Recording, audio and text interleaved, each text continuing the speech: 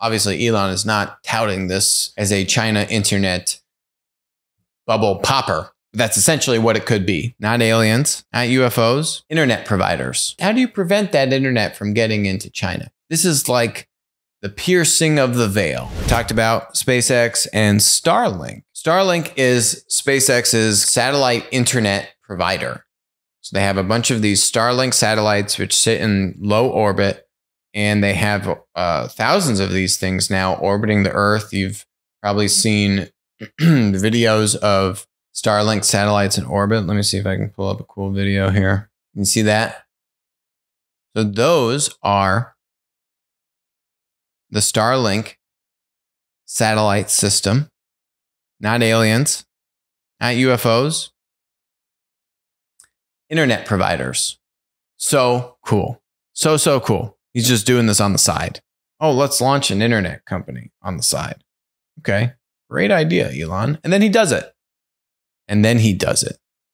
That's the key part of this. So what is so interesting, though, about this is not only has Starlink launched service in the United States, they've already been trialing that. We've covered that on the show.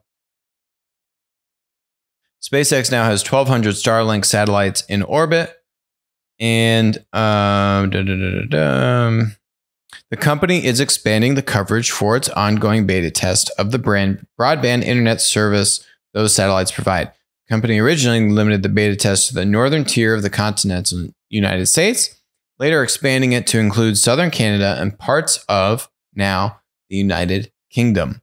So Starlink is now in the UK. Not only is it in the UK, it's moving to the rest of England, to Scotland and Wales, and now it's also starting in Western Germany and New Zealand, with plans to expand in both countries in the coming weeks.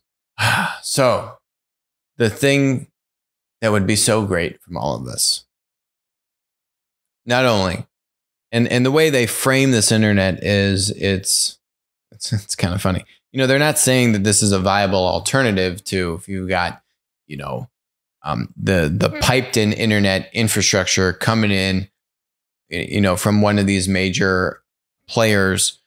This is really for those areas where, you know, satellite, like DirecTV type customers, right? Where they just don't have fast internet. They're in a very rural area. If you look at some of the areas that they've rolled this out, like Southern Island of New Zealand, right?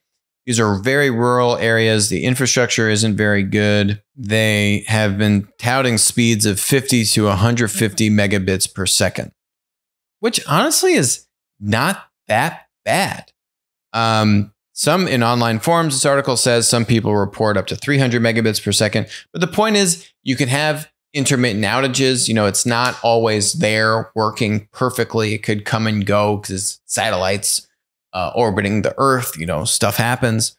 And this is still in a beta format, alpha format in some of these newer countries that are coming online. And we also know that Starlink has been working with the Department of Defense, unlike some of the tech monopolies that have been reticent to work with certain units within the Department of Defense, which is not okay.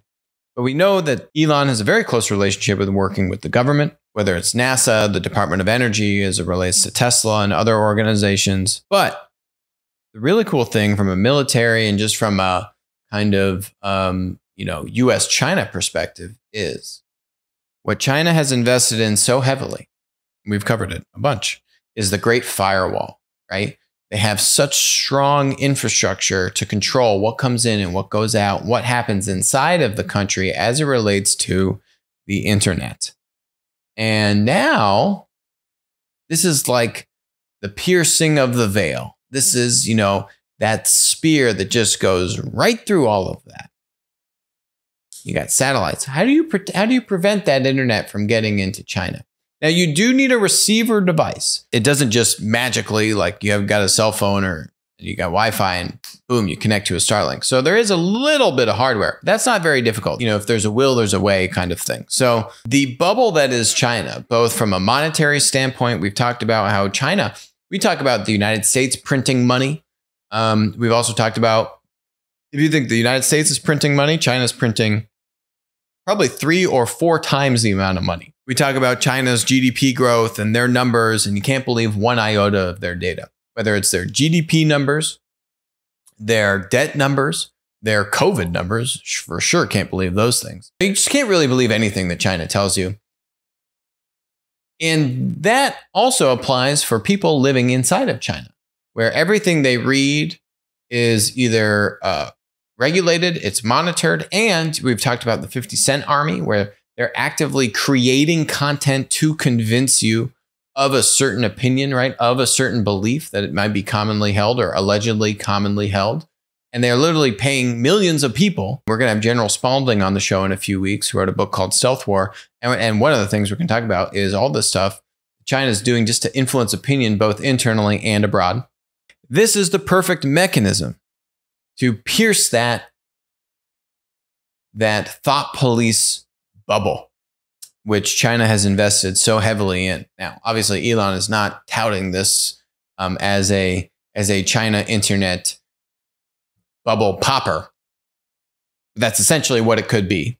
And I know that someone, either at SpaceX or in the government or both, is also thinking about how we could help liberate and just provide freedom of information.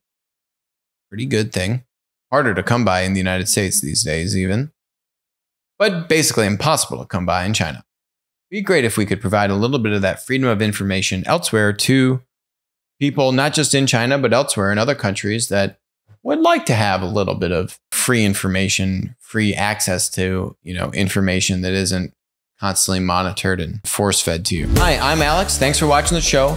Make sure to hit that subscribe button, but even better, make sure to follow us on Odyssey, follow us on Rumble, and text us 203-646-5159. Text the word Monopoly. You'll be subscribed. You'll get updates about when we're going live, our latest videos, and we'll send you even a little goodie bag. And in the event that we all get banned from big tech, we'll still be connected.